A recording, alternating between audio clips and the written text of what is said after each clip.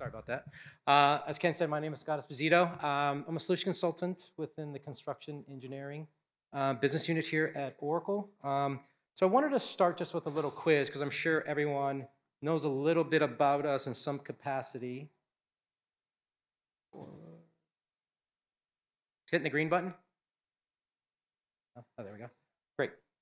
All right, so just go back there maybe. Okay.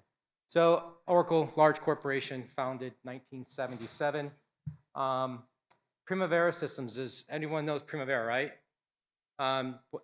What year it was founded was 1983.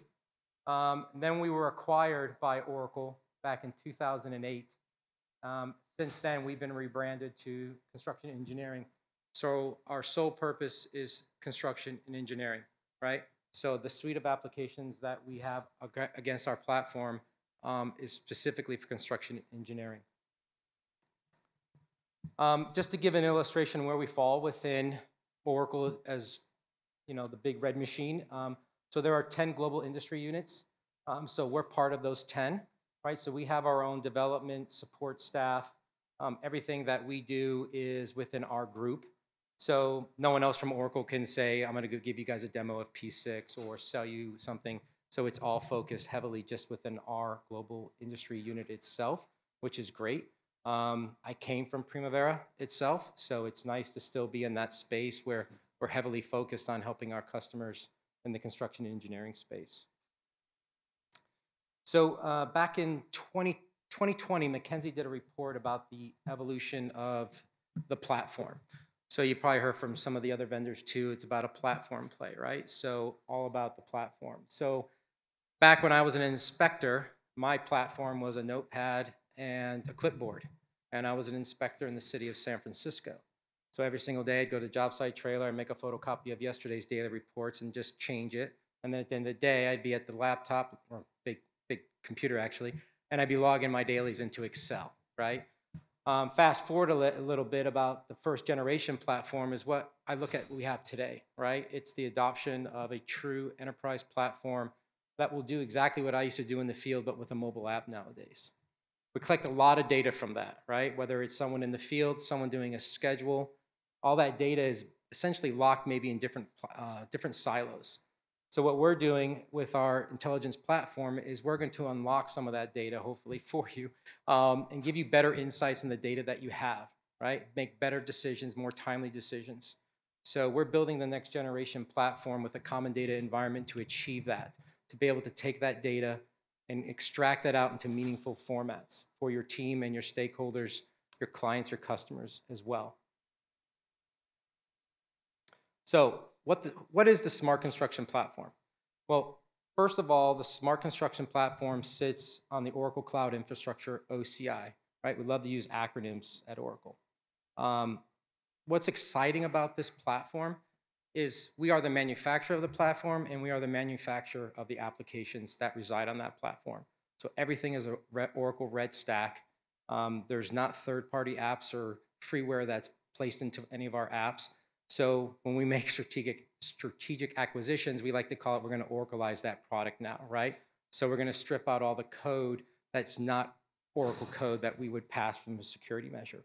And what sits in this infrastructure is our integration cloud, which falls within the Magic Quadrant with Gartner as well. We do have AI machine learning services and a partnership with Azure. So their apps actually will run on an Oracle database within our ecosystem. Now, as we move up, you have the back office, the backbone ERP systems. It's not just our applications, even though this slide says Oracle Fusion applications, it's other applications. It could be third-party apps. It could be SAP. Non-Oracle will fit with it as well. Now, what rolls up to this is our Oracle construction engineering applications that reside on this platform. So we do a lot of things within the construction engineering global business unit. We're not just a scheduling tool. We're a project management information tool. We're an AI machine learning application tool as well. So we'll support all of these applications in our ecosystem. We'll also take third-party apps as well into what we call the Smart Construction Platform. So if there was a third-party app that we needed to pull into the ecosystem, we can. The benefit is going to sit in this common data environment for extraction. And what we can do from that is gain better insights and intelligence through predictive analysis and basically analytics as well. So we have machine learning, and then we have the analytical piece. Both of those fall within what we call our intelligence cloud. All that information is being driven up from our applications and other applications that are part of the smart construction platform, giving you that more comprehensive play. Now, as soon as you have the smart construction platform is not a product you buy, you instantly become part of the ecosystem with any of our Primavera applications. So if you have Unifier or you have Aconex, you're instantly part of that smart construction platform. And the benefit of that as well is you're just logging into what we call the lobby. You're not logging into each individual applications through single sign-on, passes your credentials, lists all the projects that you have. And then you simply can just click on one of those and it'll drive you into that particular application. And if you want to switch between applications, we have an application switcher that just allows you then to quickly switch to another application directly from that tool itself. So we have pre-built integrations as well. So simply by connecting to the projects together, you're pre-integrating our integration that we've developed out of the box already. Now you can develop further integrations, but we just deliver some out of the box integrations just to get our customers started. All right, so essentially what the smart construction platform is just connecting all the stakeholders. I might be a scheduler, so I'm in P6 or Primavera Cloud. I might be a cost control engineer inside of Unifier. How do we collaborate in an ecosystem like that? So it's basically driving all the stakeholders together, right? My world is maybe very focused in scheduling where someone else is somewhere else, but the smart construction platform is going to be able to bring all that data, mash it into, say, an analytical page to get all that content directly driven for our users. All right, so it's going to be a little bit of eyesore just to start with, but so as part of the smart construction application ecosystem, we have different types of adapters you can see in the middle, right? So we can leverage standard APIs, whether we do that for you, a partner does it, or your in-house IT department does that. We have the Oracle Integration Cloud. We also have another application that we use internally through our Oracle Consulting called the Project Integration Framework. It is a GUI-based integration application where you write SQL commands essentially to connect multiple applications together and drive those integrations. We have large EPC firms using this to actually integrate not only our applications, but their in-house applications as well. You can do that through a standard RESTful service API call, but these larger firms love the basically the GUI that'll tell you from a dashboard perspective what integrations broke, when they broke, and why they broke, so they can root cause analysis that. So whether it's our applications, like I mentioned, or another type of third-party application that you use maybe to do prefab work versus material and supply chain, through the integration framework for the smart construction platform, we'll be able to bring those applications in. The benefit, of course, again, is to be able to drive that through the common data environment to give you better insights and reportability through dashboards or standard business intelligence reports within the application itself.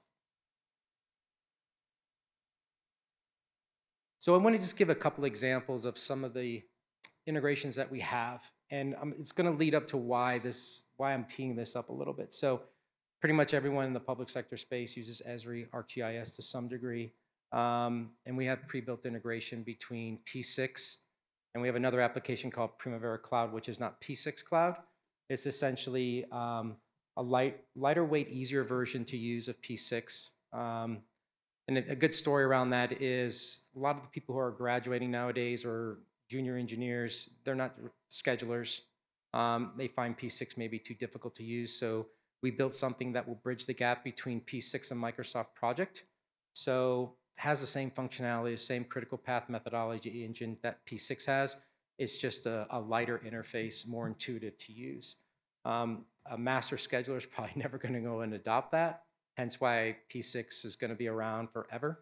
And Primavera Cloud is just going to be an alternative for those who find maybe P6 too cumbersome or heavy. We do have direct integration between the two applications already.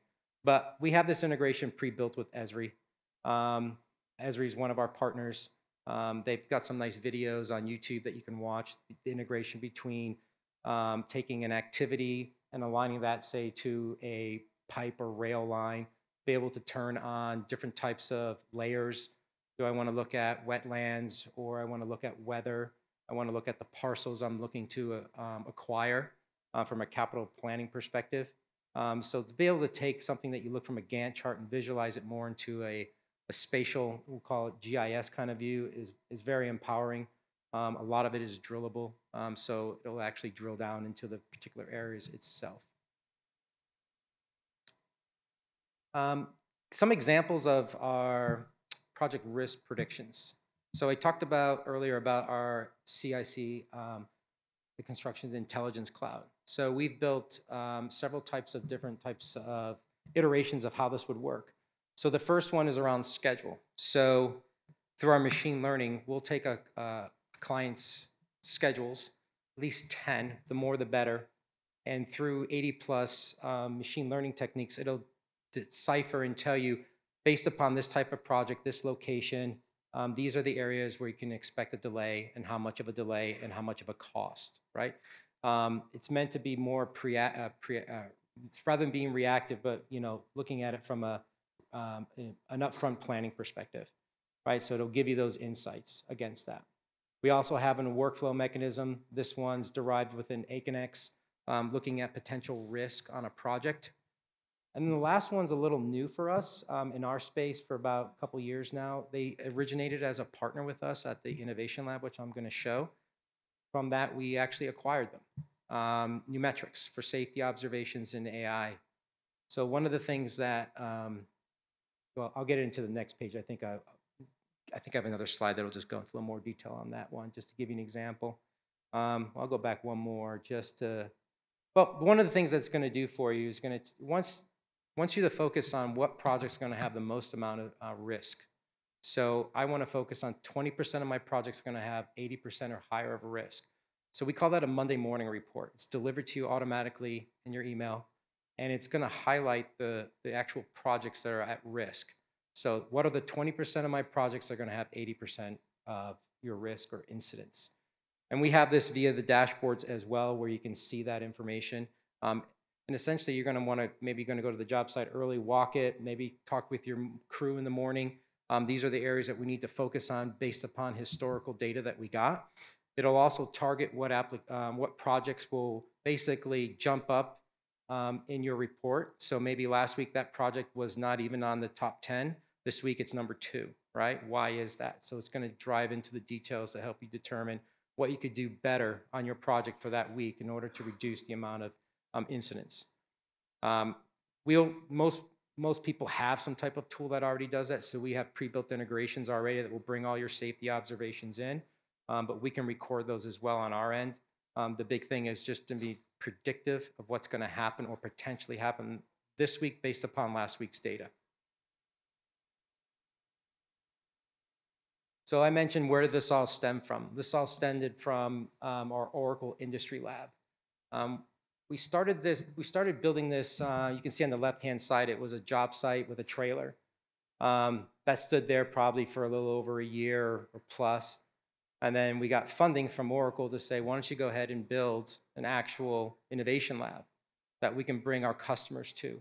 So it took 10 months to complete. We partnered with, I think, 13 different partners to do this. So it was in the height of COVID, right? So if you're on the job site with a hard hat, the camera would detect that and instantly send a notification to Unifier to say that there's a safety incident. Someone's not wearing a hard hat. It could be the distance between 6 feet as well. So then essentially from this, we built the lab. 10 months, not bad, on time and on budget, of course, because we used our own tools. And then from that, we have experiences now. And so we work with you to decide, what experience do you want to go through? We have 39 different partners at this lab. So are you interested in job site safety? Are you interested in drones? Are you interested in 3D modeling, where you can put on VR goggles and walk through a job site? We actually took a scan of the entire innovation lab, and then we mirrored it up with the schedule. And basically, the schedule would say, this is where we should be based upon the current schedule. But in reality is, we only have a third of this work done. So it allows you to overlay what the schedule is going to say, what you're planning, and what is really occurring. So that's through one of our partners as well. So you basically walk through an immersion experience based upon what you'd want to do. We have 3 labs now, the Chicago one being the first one. It's about a 20-minute drive outside of O'Hare, so it's not downtown, which is nice. We have one in Sydney and one in London as well. And the reason for this is we want to invite our partners here and our customers. This is, I guess, all wet bed where we test the integration between our customers and our applications as well. So it's not just doing it in a silo. We bring them out to the lab. We work through a series of scripts. What should this look like? We'll test it with our customers, and based on feedback, we'll refine things as well. An example of one I did for a smart city one, you'll notice it was us, a local government agency within Oracle, energy and water and manufacturing, right? So we're not the only ones at the lab. There are other global industry units that are there as well. And this is what they chose to do that day. And we'll walk you through, and they'll go through an experience. We can also do it if the group is quite large, people will go to different areas within the lab and do an experience. We have a dedicated staff there as well to walk you guys through all that stuff. Another just an example of just what a day might look like there, from a sample perspective. But there's areas where we can do presentations, touch screens, take you out to the wet lab area, walk you guys through different experiences based upon, we'll provide you the flyer for that. You guys select what you're interested in. If you want to come alone or you want to bring it as more of a team, might alone mean one company or multiple companies as well, or entities as well within the lab itself. It's a really cool experience. We're working on the next experience that we're going to have at the lab as well. Something to involve the job site trailer. It's just been sitting there for a while right now, so we want to get that back up as an experience for the lab. Let's see, I got 45 seconds left. All right. I'm going to be on time because I'm from a scheduling software company. So thanks. Appreciate everyone's time.